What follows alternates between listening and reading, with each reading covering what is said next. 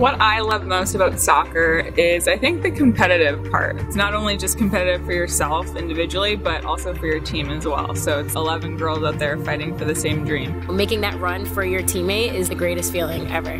My mindset before a game is very calm. I like to think of it as the calm before the storm.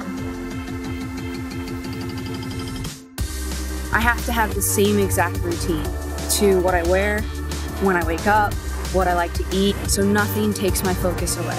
Is normally just focusing and visualizing what I want to do during a match and have that positive mentality that I will be successful. I'm dancing around, I'm in the locker room getting my teammates pumped up along with me.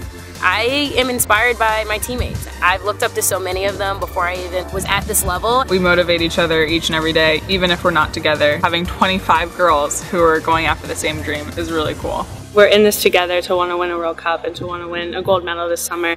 They make me want to be the best player I can be.